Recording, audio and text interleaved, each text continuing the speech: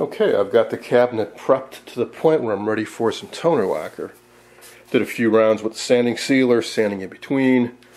Nice and smooth now. All the pores are completely filled in. It's ready for the next coat. Remember, this is the look I'm shooting for. Very dark walnut on the sides, almost black, completely hiding the grain. And then a nice rich brown walnut in the center. Now, there's just one problem with that. I don't have all the products on hand that I thought I did. So, for example, I do have some either universal walnut or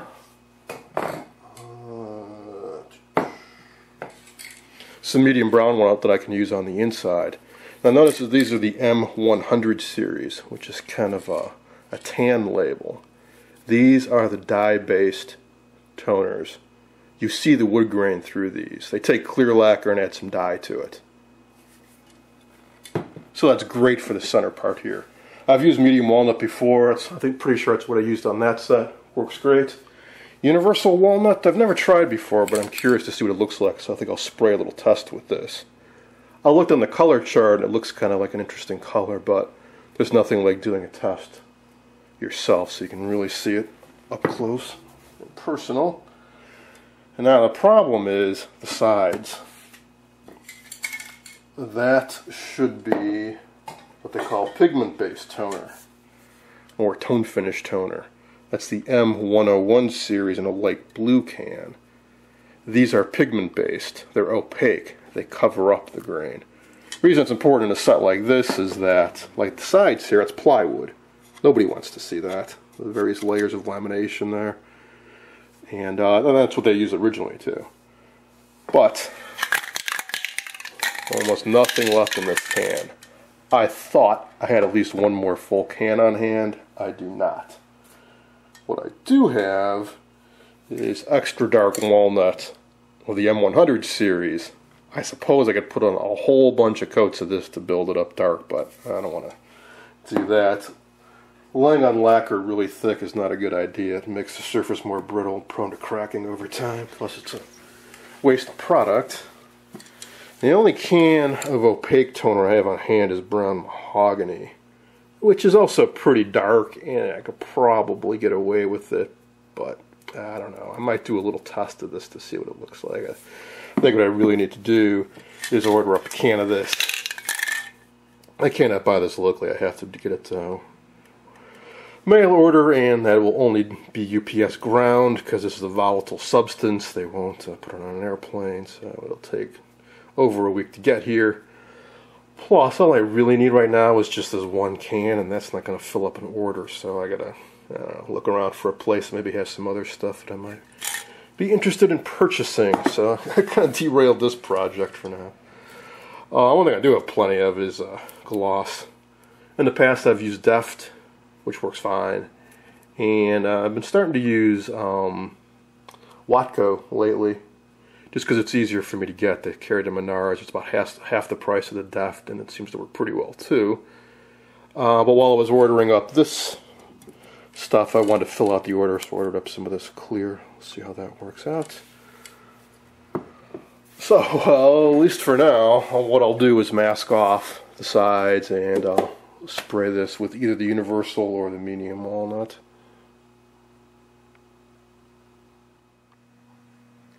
Here's a little test I just did by spraying various toners on some heavy white paper stock.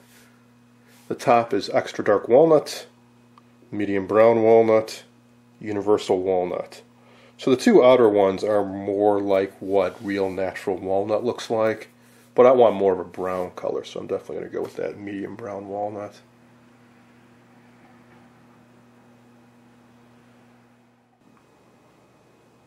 I've got this set all ready for spraying on the medium brown toner in the center panel here. I suppose I didn't really need to mask off the sides since they're going to be sprayed with a much darker color anyways. But I kind of want to minimize the buildup of lacquer so it's not too thick. So I masked it off. Also seems to be some debate online about this top edge up here. I'm waiting to get back a definitive answer on the Philco forum. In the meantime, I'll mask it off so I can go either way. What I mean is, I've seen some examples where this top strip was the same color as the center panel. I've seen some where it was the same as the sides. Now, I did see one authoritative comment that on the Philco 620, which has what looked to me to be an identical cabinet, the top edge should definitely be the same dark color as the sides. And I found a good photo of that set. I think it looks really nice. So I'm inclined to really go with that, whether it's technically correct or not. I couldn't really tell from my reference photos before I stripped this. There just wasn't enough of the old finish left for me to tell whether this was brown or very dark brown. Alright, so enough talking. So I've got this shaken up really well. I'm just going to do one really light pass, just going top to bottom, left to right. And if that's good enough, I'll just stop right there. Otherwise, I'll put another light coat. One thing with toner lacquer I've learned the hard way is much better to put it on light and come back later and put on a second coat if it's not quite the right color than it is to remove any. And it's so easy to put this on too heavy, too dark, and it looks terrible. You gotta strip it off and start over again. At least on the one side, fresh lacquer, very easy to remove, so you can start over.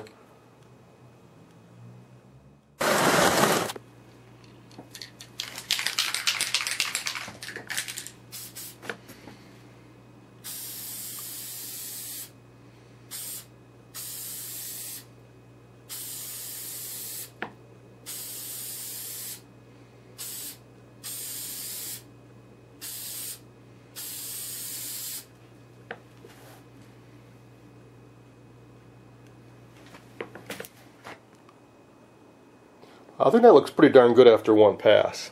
I know the lighting isn't that good up here. I'll take it down inside and give you guys a better look at it.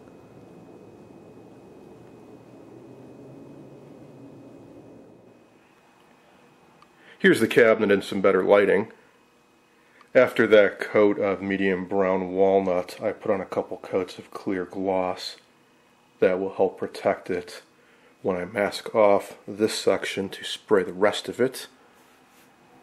Here's a little preview of that. I used the last bit left in my can of extra dark walnut. Just able to do one coat over this section. I ordered up some more from Radio Days. That turned out to be alright because I needed to place an order with them anyways because I need a decal for up here. I'll be replacing the Philco decal that used to be up there. And I also ordered some rubber mounts for the tuning capacitor. The current mounts in that chassis are rock hard. It's really flopping around. So that stuff will be here, I don't know, probably at least a week, if not longer.